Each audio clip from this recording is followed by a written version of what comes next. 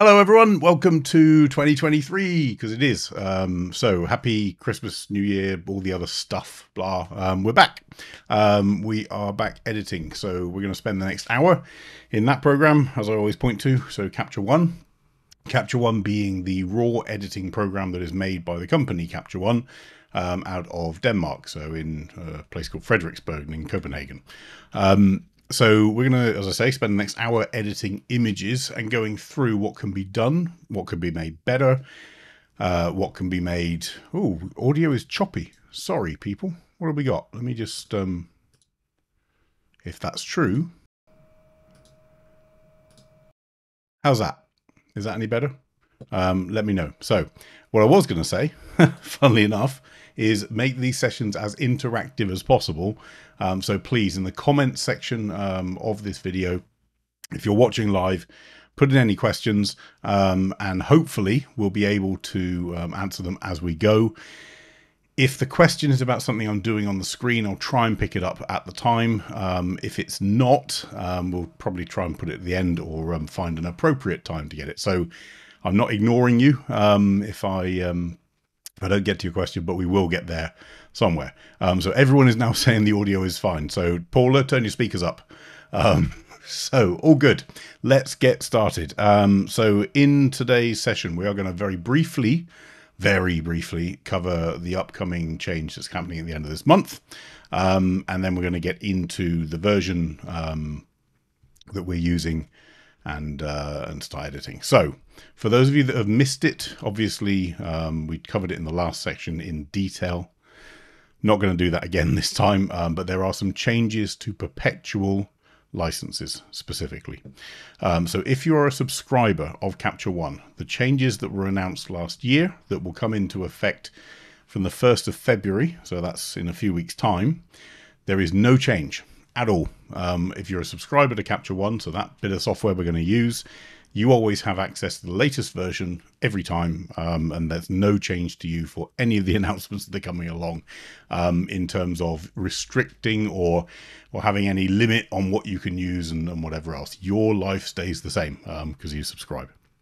If you are a perpetual license holder, and I'll put my Grover pointer up, as we introduced last time. If you are a perpetual license holder, in September this year, your version will no longer get any new features. So there are some changes that are coming out. There's some explanations that are going to come in presumably about a week or so's time. So basically mid-January, Capture One have promised to detail what happens exactly to perpetual license holders, and especially what happens when they want to upgrade. Because the difference is that the old school way of doing it with upgrades and the old school way of sort of being able to just, I guess, skip a couple years and then upgrade may change. No one knows the detail of it yet, but that's it.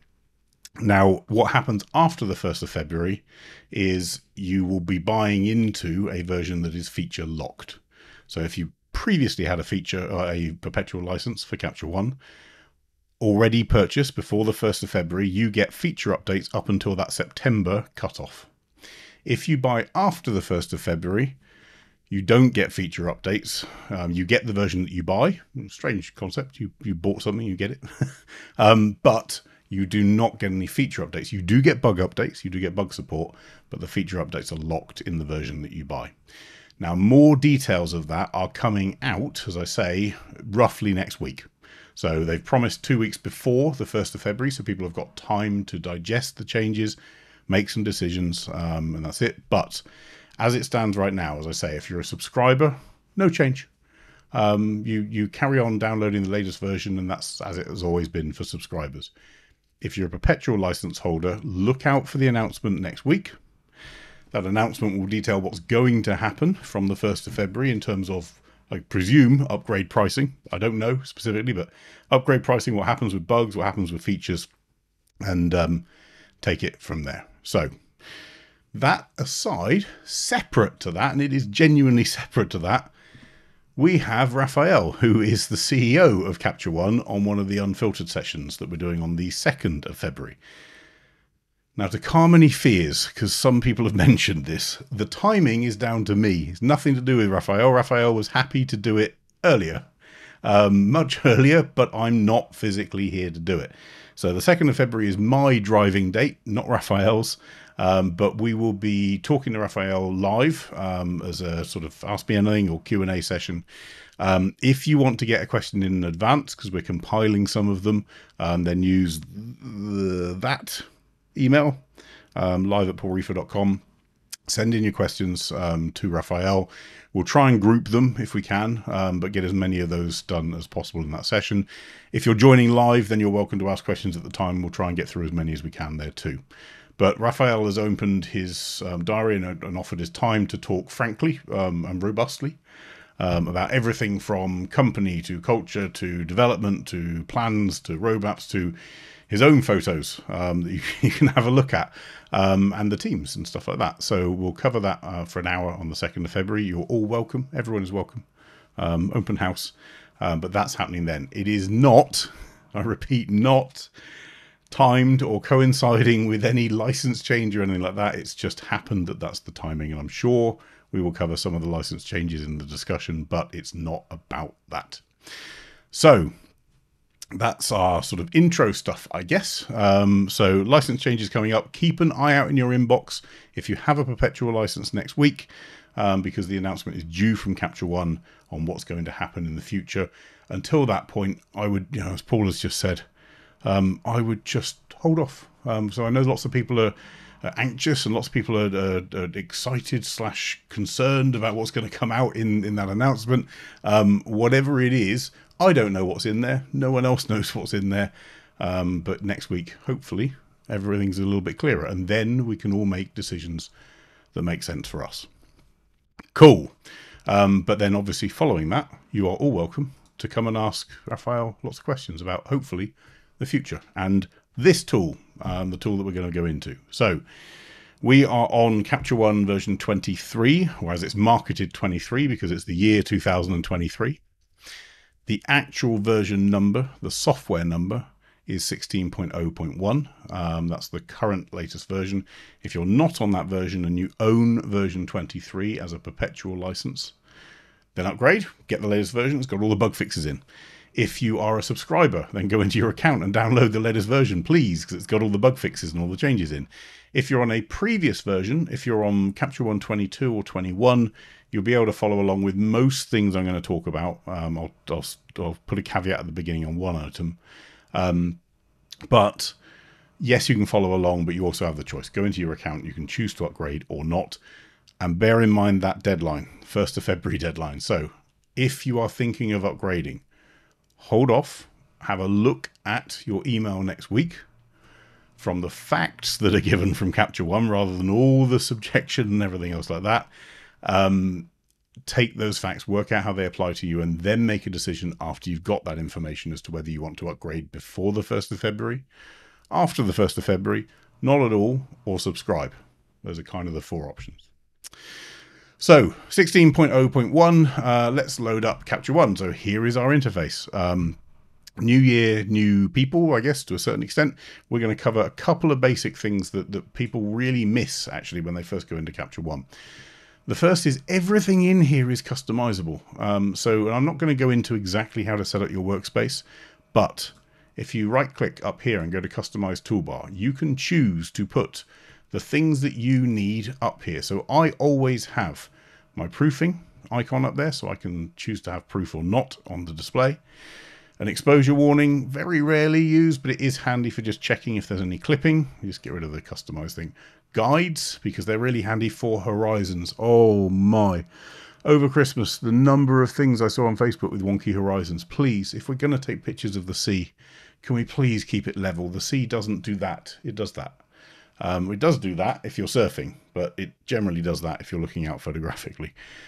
So use guides to do that. And the guides are movable. We can, let me just switch to my mouse pointer so we can move them up and down. We can even add new guides. So if I go to View, Customize Guides, and I can add new ones as well. But having the little on-off button up here, kind of useful. There is a shortcut key. If I move my mouse over any of these, it will also give me a little tooltip for it. Edit selected is typically used because if I want to change more than one thing or paste some settings to more than one picture, I need to turn that on. If I have this off, it will only apply changes to the one that's got the bold outline around the picture. Before and after, really useful, kind of self-explanatory, but you can press Y on your keyboard, but you can see what's happened before, what happened after your changes. Grid, and for people that don't like this grid, you can go into, and it's actually, these tabs were changed, obviously, in version 23, I think. Was it 22? Can't remember. Gotten used to them now. But under grid, you can choose your grid type. So not only can you choose how many sections the grid is in, this is handy for the rule of thirds stuff, but you can also have a golden ratio, which is perceived to be a softer way of achieving your rule of thirds and harmony in your picture. Or you can have the Fibonacci spiral that no one really gets, but looks kind of cool on the screen. There is actually some logic to it, but we're not going to go into that in this session. So grid up there, you can turn on or off the link to the YouTube channel, and you've got your copy and apply. If you want more tools or you want less tools, or some of these are missing, right click on the toolbar, drag the ones that you want up and down, and you can customize your workspace. If I don't want my browser, so my list of images on the right hand side, view, customize browser, and I can say place below, and it puts it along the bottom. Personally, I prefer having my browser on the right hand side, and of course there are keyboard shortcuts to do it as well.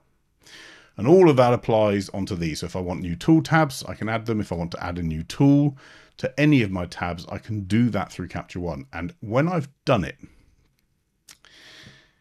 go to Window, go to Workspace, and save your workspace.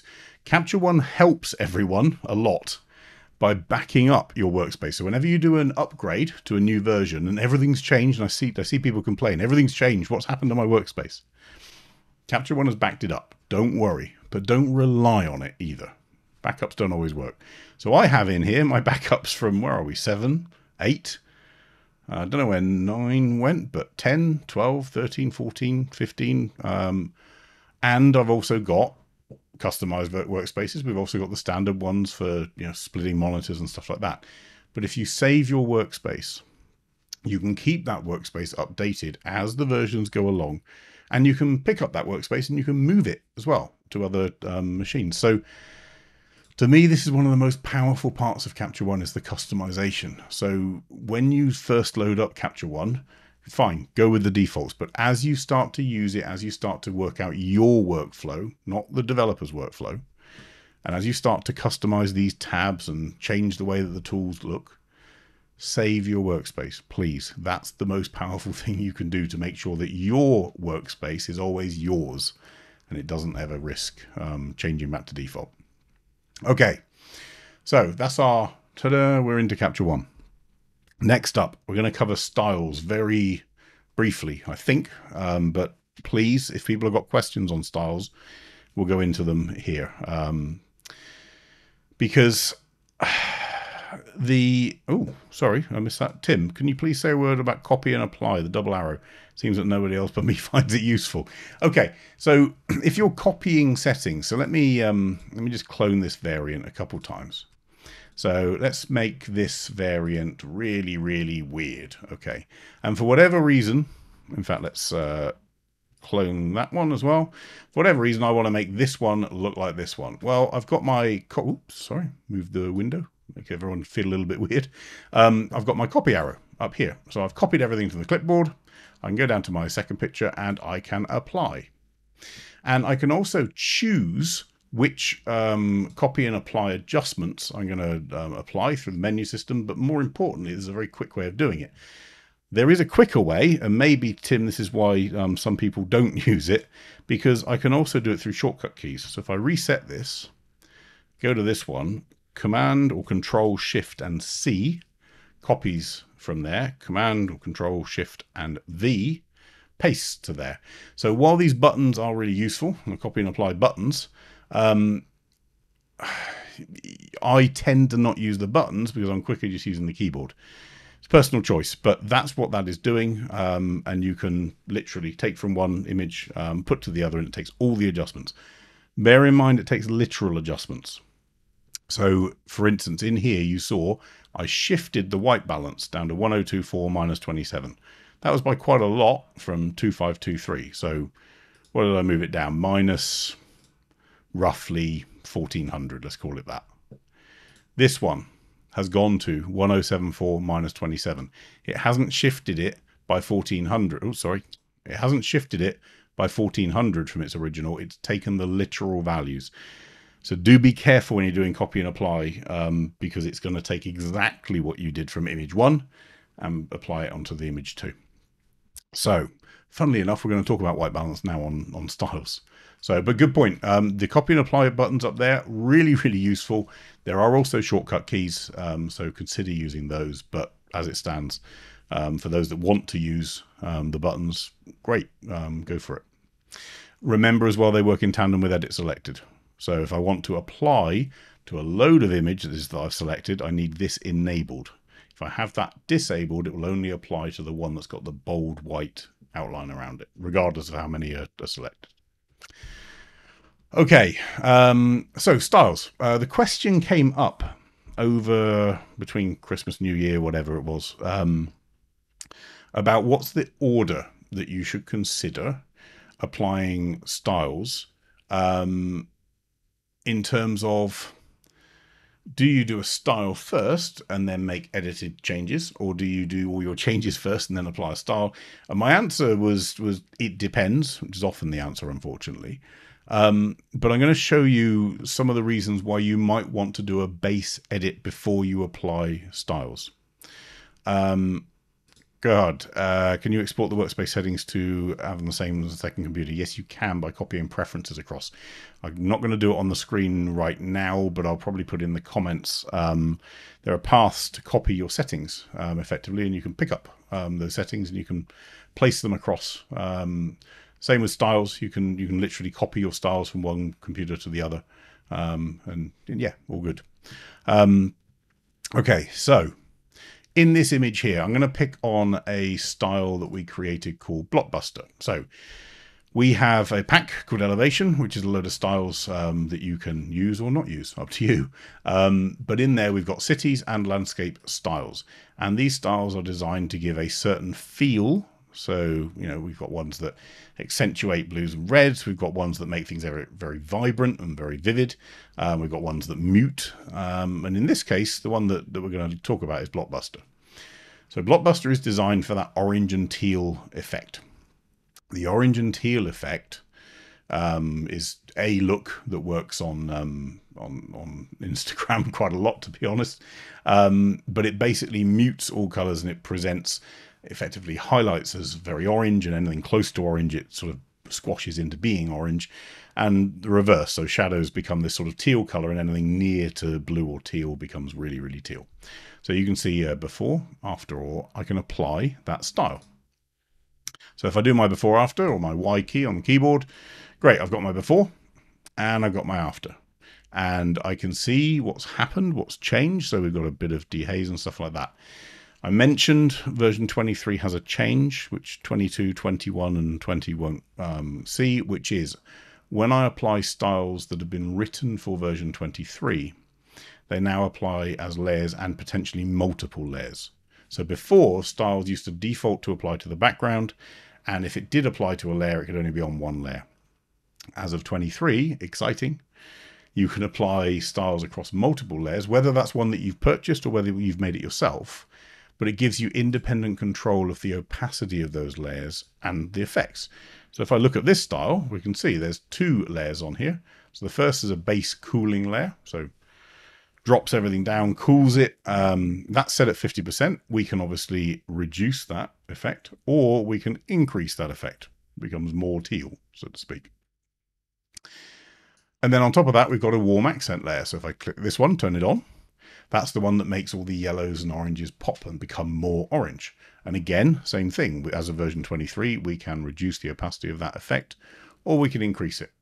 Great. So in version 22 and before, the version, for those of you that are on that version, if you use, for instance, the style pack here, the elevation one, the style that we created for Blockbuster only has one layer. You don't have this independent control of the two different color styles. As of version 23 and beyond, you get all these extra versions. So this is fine because my base edit was pretty much all set. My white balance was good. The exposure's okay. If I look at this histogram, one of the most useful things, if you don't have histogram on every one of your tabs, please add it. It's the most useful thing to have at the top, and layers. But I couldn't have exposed this really any differently. You know, the highlights are right up there at the top. The shadows are right down there at the bottom. We're limited in what we can push to the right or left. So the ability for me to make many changes in terms of exposure on this one are quite limited. It's not really a filter shot because we've got highlights all over the place. There's no filter that's going to match every single highlight. So our exposure is fine. Our white balance is fine. If I were to go to an auto white balance, let's just clone this variant and reset it. So let's go to an auto white balance. It's actually warming it up beyond what it should really be. So to me, that was what was there at the time. I'm going to stick with that. That was what the camera saw. So our white balance is pretty much on. Our exposure is on, which means when I put a style over the top, I'm starting from a good place, and the style is adding a feel to the image. It's not correcting anything. It's not fixing anything. So let's take this one. I'm going to apply the same style. So this was what we were on, Blockbuster 2. So let's go to our Styles tab, Blockbuster 2, and apply it. Well, what happened? So let's do before and after. Well, it's had a change, but not much has actually applied. It's certainly not gone blue. There's no real teal in it, and the orange hasn't really popped. And the reason why, in this case, and it'll depend on your own photo, but the reason is that we don't have our white balance set correctly at the time of shoot, or before I tried to apply that camera. Oh, sorry, apply that that style. So let's just reset this. So let's get rid of my before and after. Let's just go to as shot. Yeah, so it was shot way too warm. Don't know why. Weird thing. If I go to auto, it's probably getting it about right. That was probably about the right tone for that scene. So we've now got these are looking a lot more grey, like they were. The railroad tracks are no longer bright orange. You know, we've got buildings that are a bit more relaxed. Let's call it that. So all of these things have just calmed down purely through a white balance adjustment. So let's just reset this, and I'm going to clone the variant. And on this one, we're going to apply Blockbuster 2. And on this one, we're going to fix our white balance first and apply Blockbuster 2. And look at the difference between them.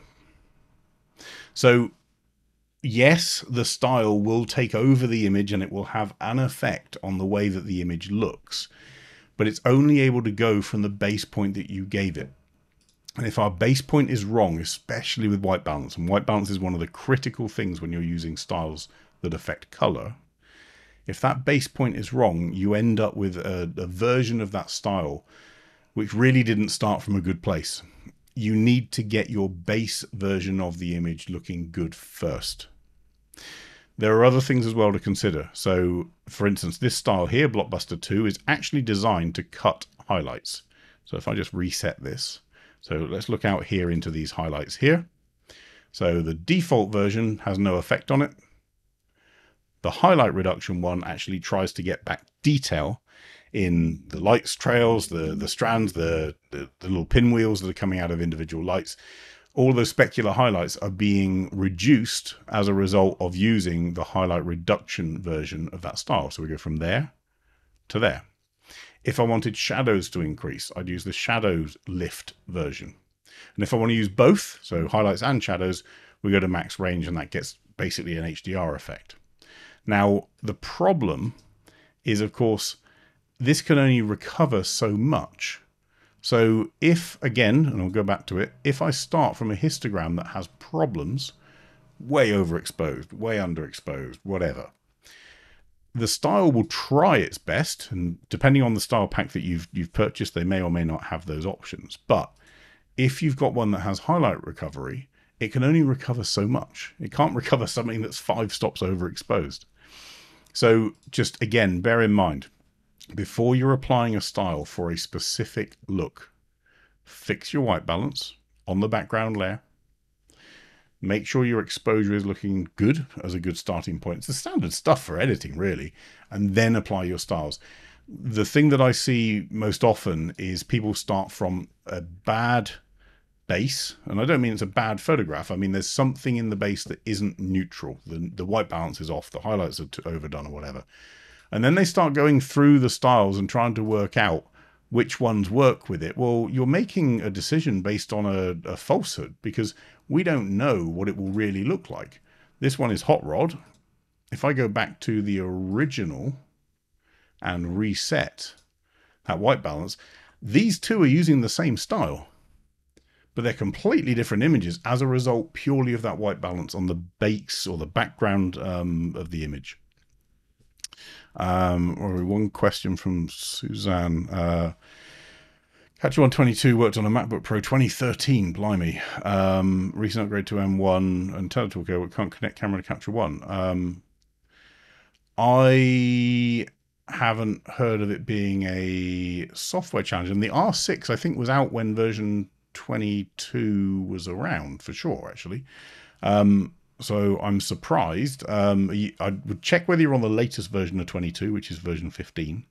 It can be the cable. So we've seen quite a lot of things online about people complaining about, X type of cable or Y type of cable. And what's funny is laptop manufacturers will always say it's not the laptop. The cable guys will always say it's not the cable. The software guys will always say it's not the software. I would say in that setup, your camera will work on Capture One 22. It's able to use those, it's able to import those files. If you've switched up to a different MacBook, it may be down to the protocol, maybe. I'm not sure that the M1s are talking to your camera with. I'm not sure. But I would try a different cable to start with. Try a different, well, if you can, try a different someone else's laptop just to see. Put a trial version of Capture One on just to see. And then potentially put a trial version of 23 on, see if something changed, maybe with the M1 setup that they've had to fix in a later version of Capture One. I'm not entirely sure. But yeah, you're going to have to, unfortunately, you're going to have to do a bit of piece by piece investigation. So swap the cable out. And I know, so it isn't the cable. I hear that so many times, and then it turns out it's the cable. So cables break sometimes randomly. I've had it with an Ethernet cable a couple of months back.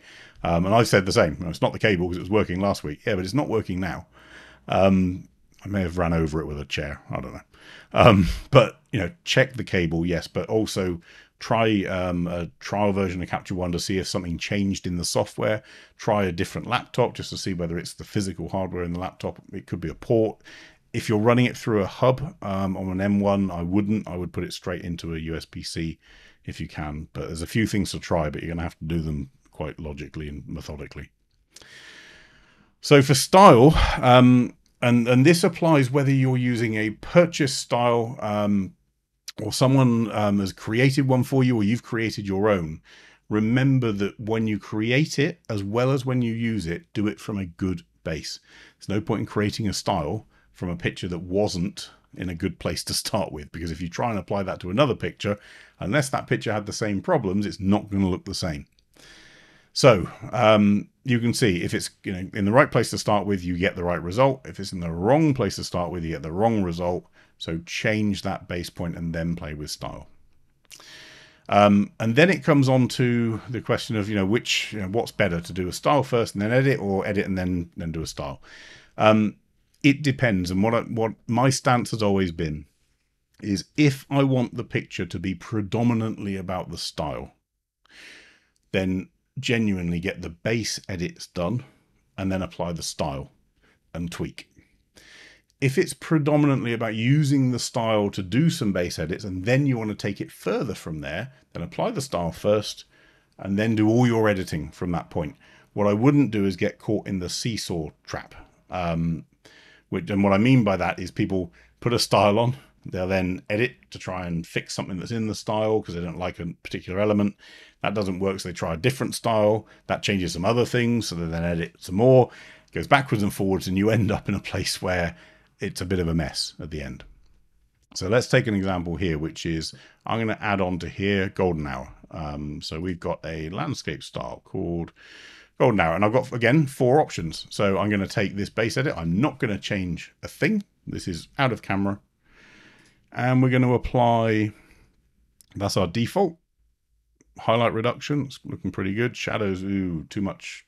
We've pulled up too much, it's gone HDR. A max range, well, it's still pulled up too much. So we're going to do a highlights reduction one.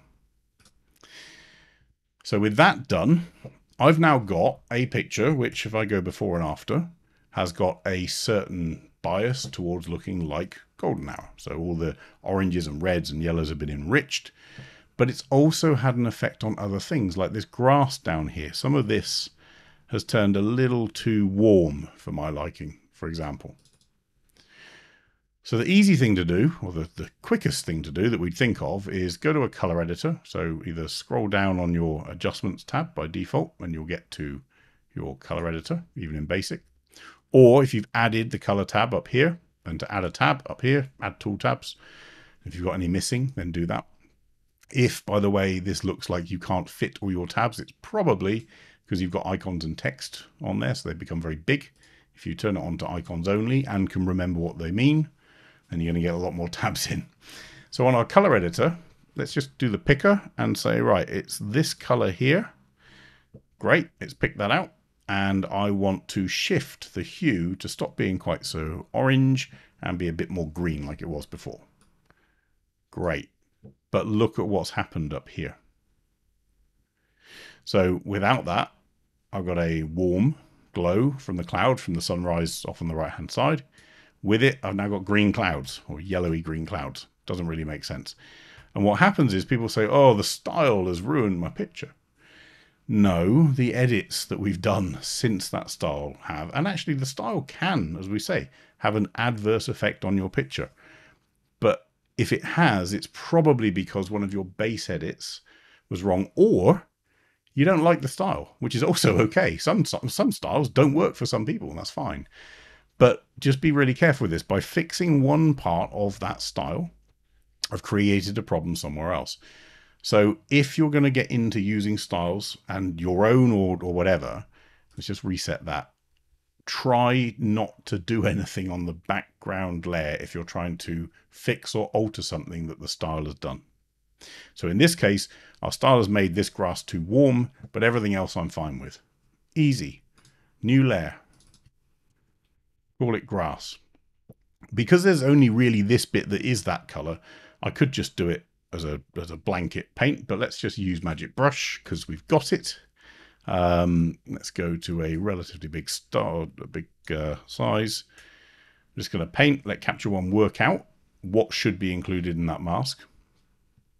Now, here's a fun one. Because this is mossy and rocky, the Magic Brush kind of struggles to work out what should be included. So I'm just going to paint lots of times with Magic Brush. It's done a good job, but you can see it's missing stuff. And if I really want to work out what those things are that are missing, if I press down the Option key or the Alt key and press M for mask, or up here, I can say normal M, always display, or never display, that's on or off. And you can see here this Option M or Alt M is display the grayscale mask. Now with the grayscale mask, I can think about trying to expand or refine, that's the key word, the area that I've already got clicked. I could fill this in, but it might make some issues in there. So I'm going to right click on our mask, go to refine.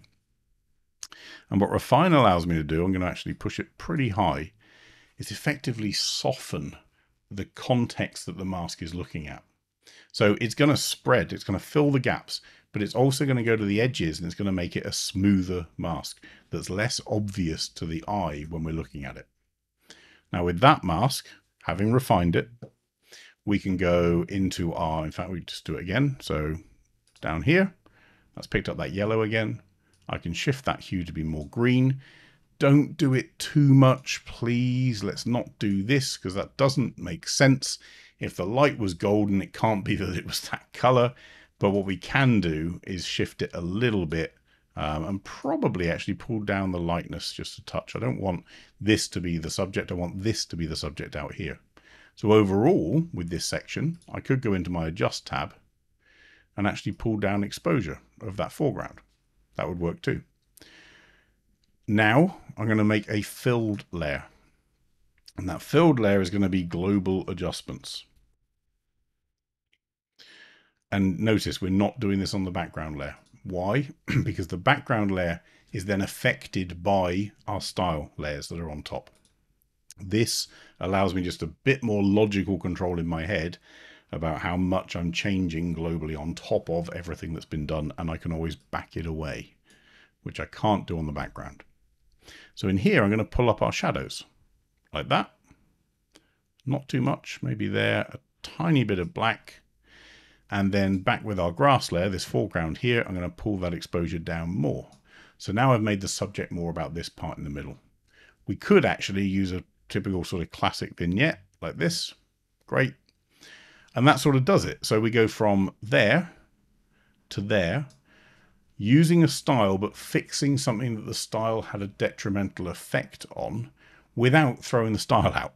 Because I see this is almost like if it doesn't happen with one click, then we'll throw that out and start again. Don't need to, just tiny little changes.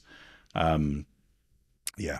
Brian, to your question, I think Prasad's probably covered it, but the tolerance slider is basically Magic Brush is looking at similarity of pixels around it. Or across the image, if you disable, so on your Magic Brush, you've got this option here, which is sample entire photo. If you go to sample entire photo and I click on an area which is, say, yellow, it's going to look for the entire image for something that is similar to that pixel or that color. Now, that doesn't just mean it's purely yellow, but it's also looking for how bright and dark it is, for example. Now, the higher up the tolerance, the more free rein you're giving it. The lower down the tolerance, the more specific it's got to match before it gets included. So if you're not sampling the entire photo, not only does it have to be very, very close, if the tolerance is low, it has to be very, very close in look, but it's also got to be a neighboring area. If you've got a sample entire photo, then it can be across the whole image, and your tolerance controls how similar to the area that you've clicked that pixel has to be included in the mask. Hopefully that makes sense. If it doesn't, yell. Okay.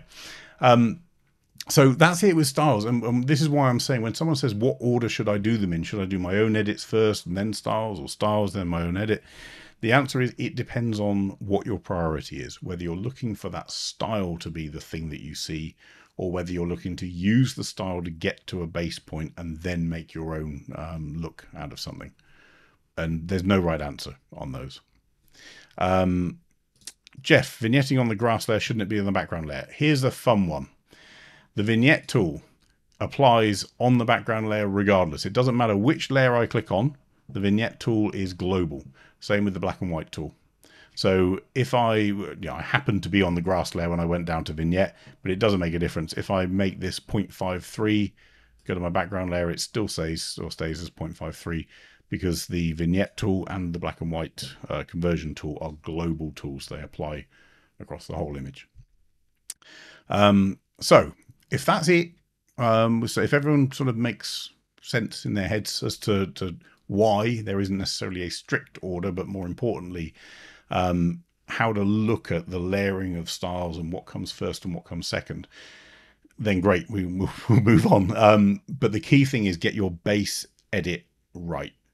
Get that neutral, get it exposed correctly or moved correctly into your exposure within your histogram, and then move across to styles from there to see what the style is going to do. Don't start from a bad place and then think that the styles aren't doing what you want. Okay, let's just shift across to an image from Ray. Now, before anyone says anything, Ray's own words were, I'm not sure anything in this photo is in focus apart from, I think he said maybe something on the counter or a light bulb.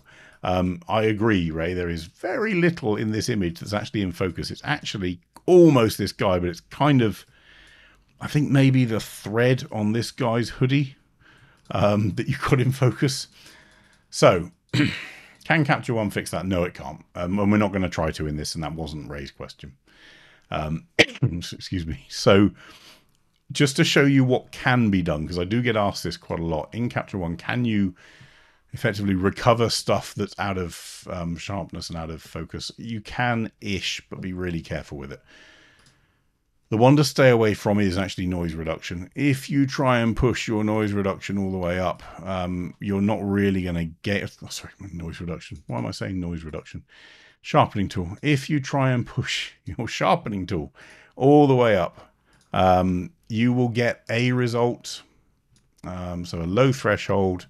Let it have free reign, really wide radius.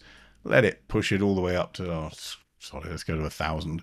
So, do we have a sharpening effect? Yeah, we do. This guy has become really quite sharp, actually. It's done a pretty good job with him. Better than I thought, to be fair. The hoodie? Absolutely. I think that was the bit that was in focus. This guy here is okay. You know, even the stuff on the bar, it's done a pretty good job here. But what I'm also seeing, especially with areas that have got bokeh, is halos around things, artifacts, a lot of noise being brought up. You know, there's loads of stuff that is a problem by over sharpening your image. So can you recover it? Yes. But just think about what the actual result's going to be. There is another way of doing it a little more carefully, which is by using your clarity tool and using a little bit of clarity and a lot of structure. So structure gives us a sharpening effect. So again, I'll just show you before and after. So from there to there, it's not quite so brutal, not quite so harsh. It seems a bit more natural. And what you'll find is you've got a lot less of an issue around bokeh. It keeps bokeh. You don't get quite the same halos. So all of that stuff, it has a bit of a benefit for. So structure is kinder to trying to do this stuff. A mix of structure and a bit of style. Must have a bit of sharpening. Oh, God, got style on my head now. With a very low threshold is probably the right sort of combination. That's going to get you something that's a little bit better, but it's not pushing it too far. So don't whack all these sliders up equally. Don't whack these sliders all the way up. Use a combination of the two, and you'll get to something that looks a bit sharper than it was before. It is not going to fix an out of focus image. Now, the more important question, I guess, from Ray, which was there, is what would we do to this from a style point of view? Because actually, it's a nice shot. It's got a nice feel to it. It's got a nice, you know, it's taken in a bar from a bar top and whatever. You know, can we do something with it? And there are a couple of things that I'm looking at which are probably distracting. So number one, what's our subject? Let's assume that we've got sharpness around here. Is it him? Should it be him? Should it be these bottles and bar? I don't know. But whatever our subject is, typically you'd go for the sharpest point. So in this case, we're going to go with him, rightly or wrongly. Which means this thing here, this hoodie here on this human, is a bit distracting. Now, I don't want to remove them because they're part of the picture, and there's no way I can guess what should be behind them to reconstruct it. But I do want to reduce the impact of that person in the shot. So we're going to create a new layer. Person. I'm going to show you to Brian's point. So if I put my tolerance right the way down to 1 and click here, it's got that. If I put my tolerance all the way up to 100 and click here, it's got that. That's what we mean by how similar an area needs to be. And now you'll notice that on here, it's not sample entire photo. So it's only looking for things that are connected some way. But because of this color here, if you think about it, this color is very similar to this color here. Not the rest of the hoodie, but it is there, and this up here, and this in here. So quite rightly, when I click on our magic brush, it's going to capture, sorry, let's turn that on, all the things that it thinks are similar.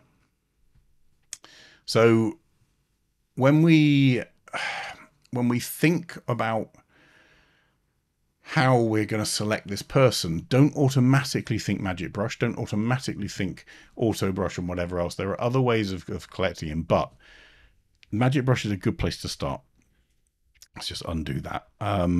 Andreas, in terms of styles, just specifically on your question, how do you get the latest version? You just go into your account. So in your account in Capture One, so when we moved everyone to 23, I and other people, we re-engineered all the styles. In fact, in 23, we added styles in for free. So anyone that owned the styles before, if you go into your account and re-download the styles, you'll find the version 23 versions of those styles. They're downloadable for free for you because you already own it.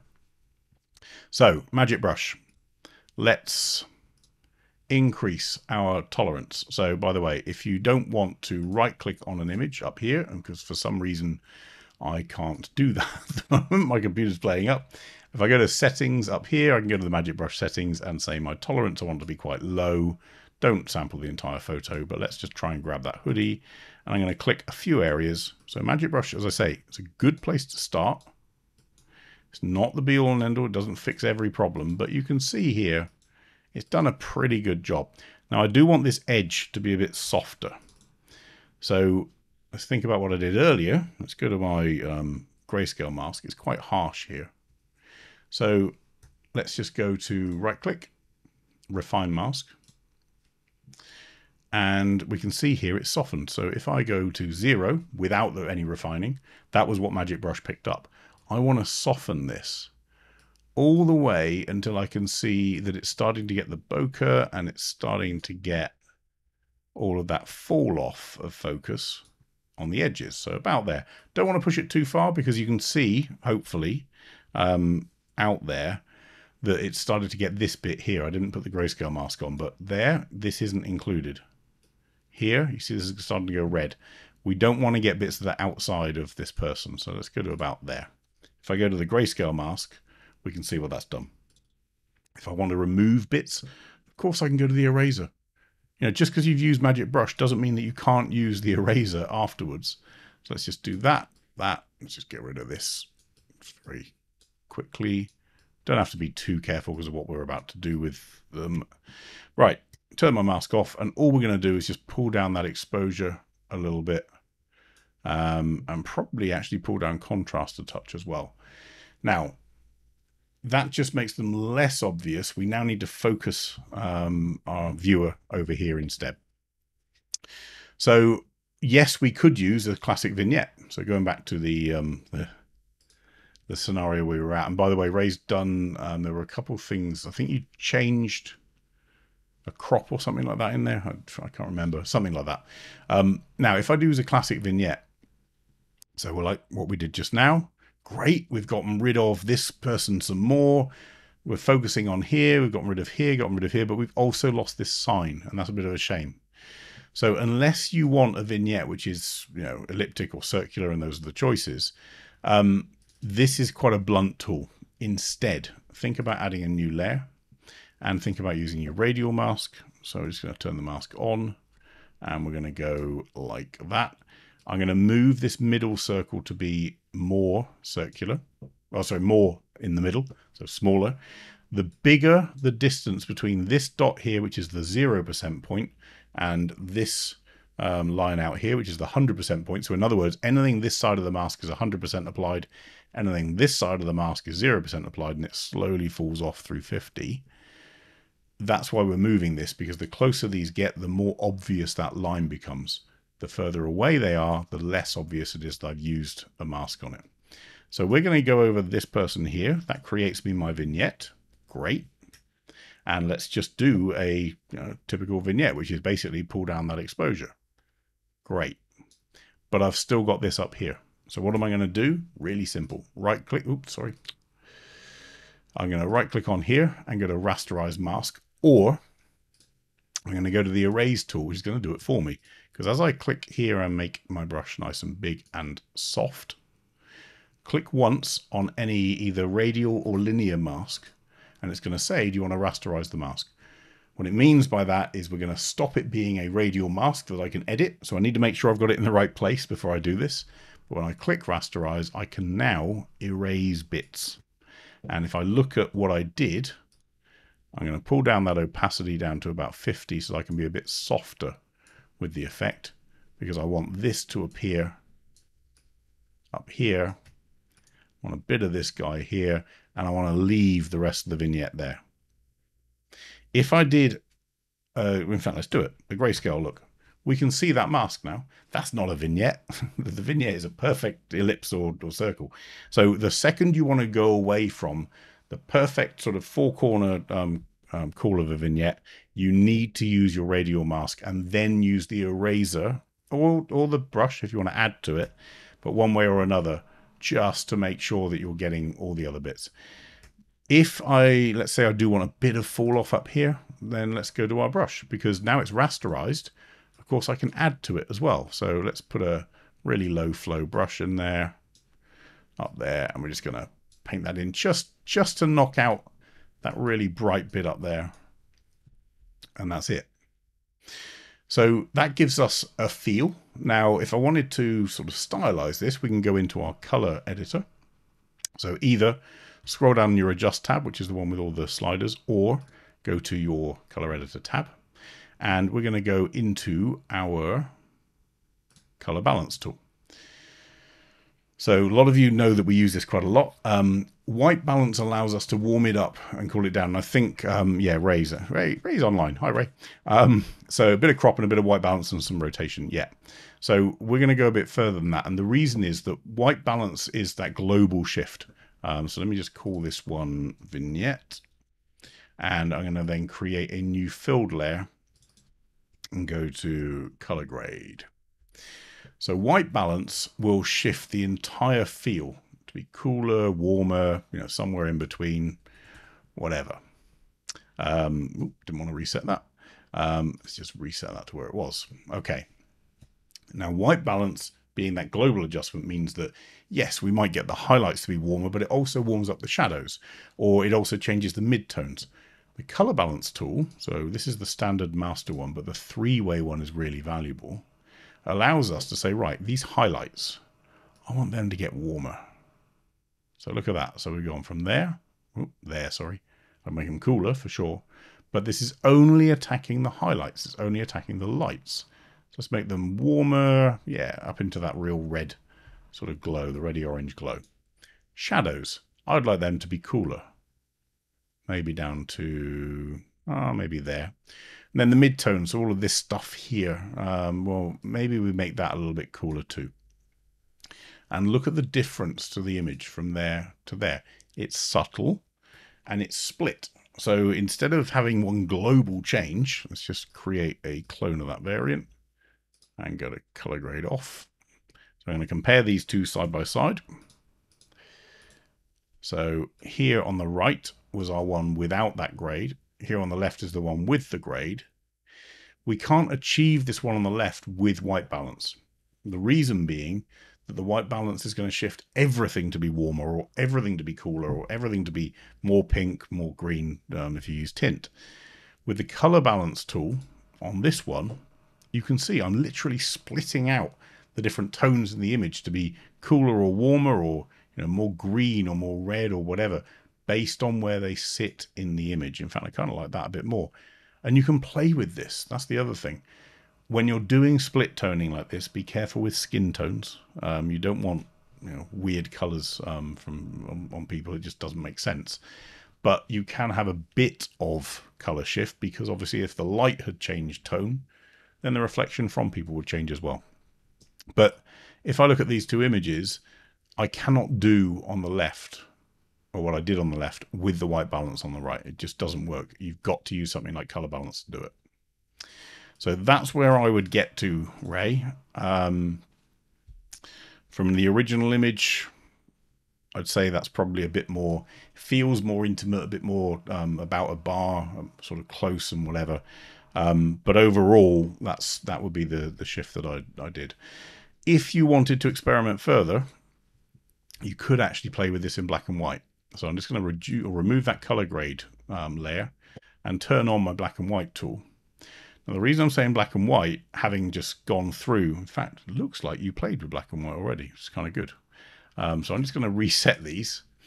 The reason that the black and white tool in logical terms has a link to color balance is because we're doing very similar things, except we're going the other way. So we're taking a color and we're making it lighter or darker depending on what our slider value is on there.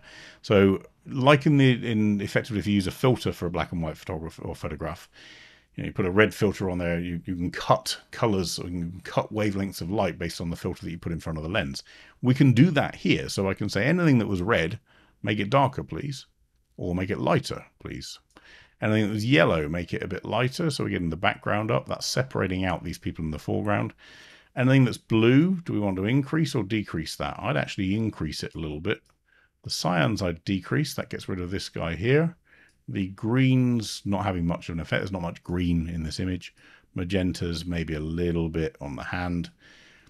But each black and white conversion that you do, you can tweak all of these different settings in order to get the colors reacting to the brightness that you choose to separate things out. And you can see in here, because that background effectively was reds and yellows, by making them brighter, we've managed to separate out this foreground, these people, from the background, because these people don't sit in the reds and yellows. They sit in the blues and the greens and the cyans.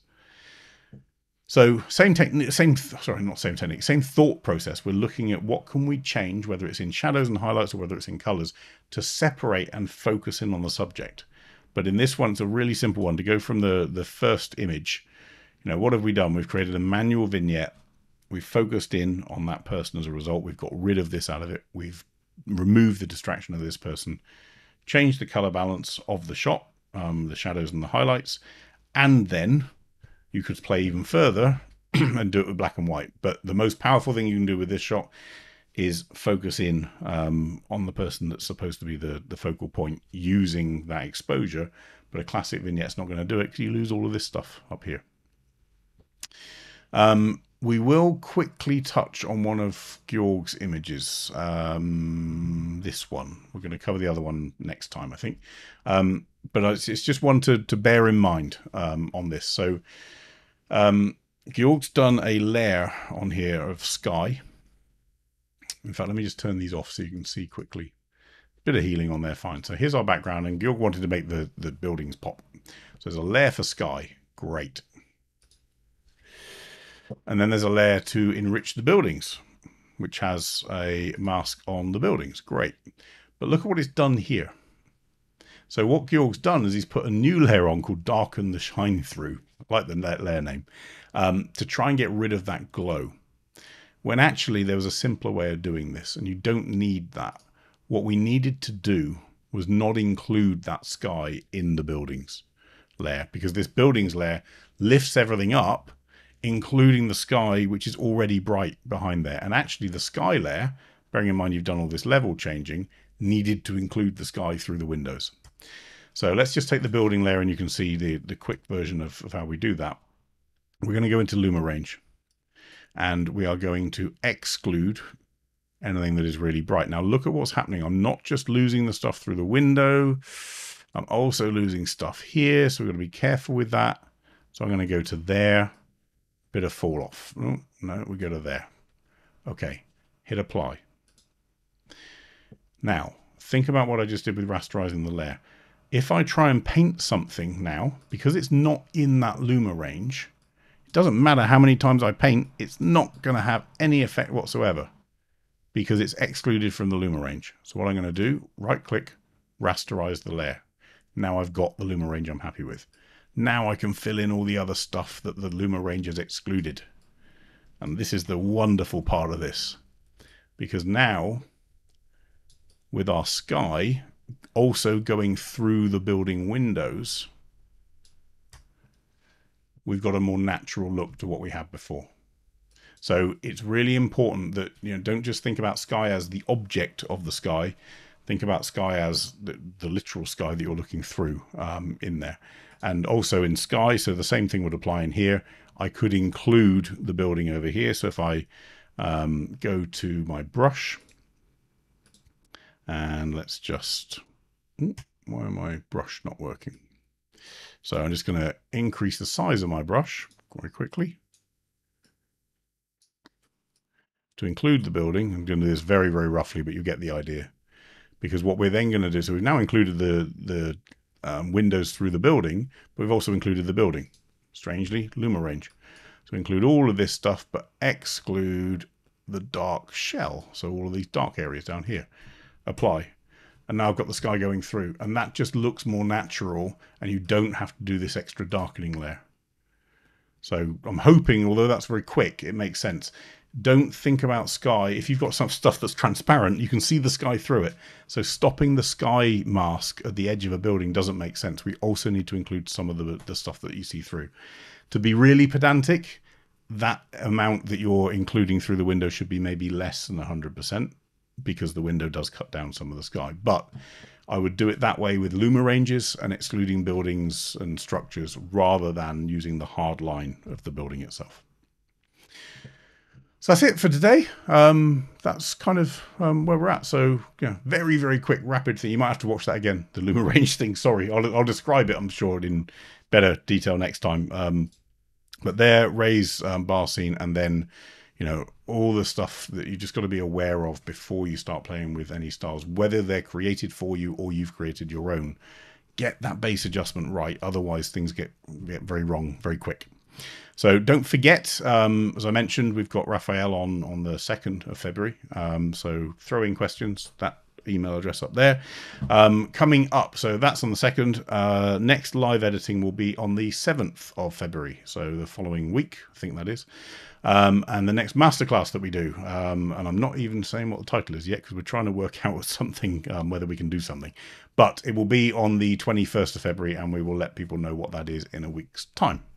So have a look out on Facebook and YouTube, because those will all be announced on there and have links on there, and look in the description of this video if you want to sign up for the Raphael session. If you want to go through any masterclasses, which we have already recorded, go to the link. Again, there's a lot of links in the description, but we've got in there stuff like black and white conversion, but also golden hour specifically, for those that want to have a look at that.